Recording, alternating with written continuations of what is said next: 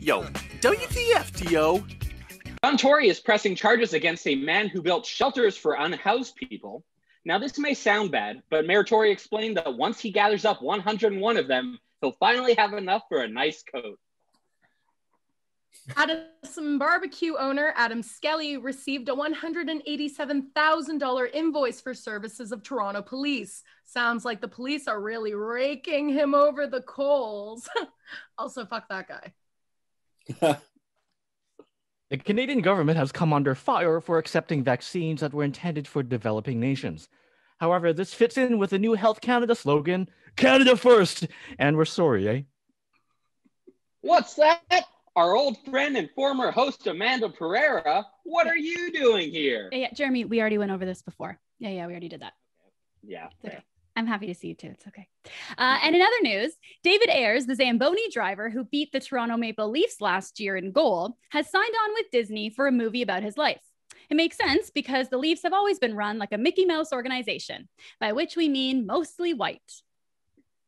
Hey, it's me. I'm here again. Texas is currently being hit with a massive snowstorm, and the Toronto Maple Leafs are the best team in the NHL. So I guess the Leafs just did have to wait for hell to freeze over. The LCBO announced that they'll be selling a limited run of an $85,000 scotch that comes in the piston of a 1964 Aston Martin. The scotch is said to have notes of gasoline and privilege.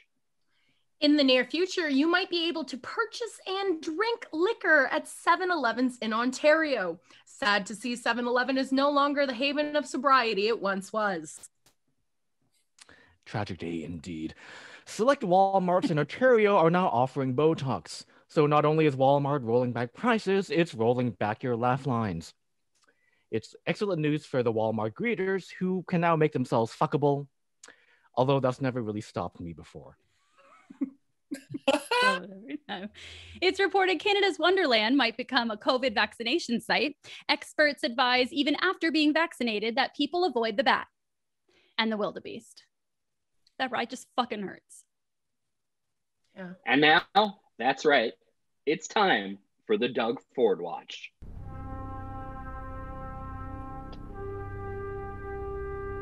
The Doug Ford Watch.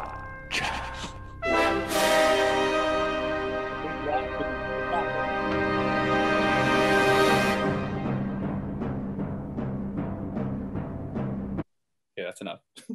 Yep. In the statement earlier this month, Doug Ford claimed that, nope, that's Bobby's show. You do it, Bobby. Hey, He's too busy drinking. I just wanted to be you for 1 minute, all right? Take it and go.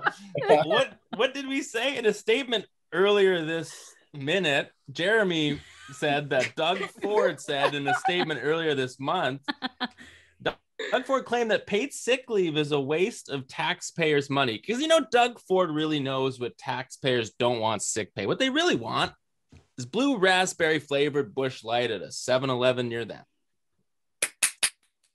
Now I do this one that has my name on it.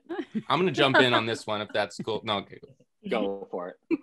Doug Ford is being criticized for spending money on a COVID prevention measure wherein MPs wear bracelets that will beep if you get too close to another person wearing one. Some people are calling those bracelets extremely dumb and useless. But to be fair to Premier Ford, he is extremely dumb and useless. Good news! The CNE is set to open this summer, but if the vaccine rollout continues to go as slow as it is, only people over the age of 65 will be able to attend. So enjoy your deep fried prune juice, bacon wrapped forwarded emails, and casual racism on a stick. Casual racism on the stick is the best way to experience casual racism, I have to say. It's just But in any crunchier. event, crunchier is convenient, Manitoba snow maze, that was deemed the largest snow maze in the world in 2019, has now doubled in size to allow for social distancing. At 56,700 square feet in size, the snow maze is now being called the perfect place to freeze to death while trapped in a snow maze. Terrifying. The leader of the federal Conservatives, Aaron O'Toole, released a video earlier this week where he said, if elected, he'd move Justin Trudeau's office to a porta potty. That story again. The leader of the official opposition stance, poo-poo is funny. And it is. It is. I love poo-poo. Funny. Other news. Sudbury's Laurentian University declared that the institution is now insolvent. But students of the school should not worry that it's closing. Instead, they should be worried that they live in Sudbury. Got me again. Well, turns out you can't get out of debt with one giant nickel. And that's been WTFTO.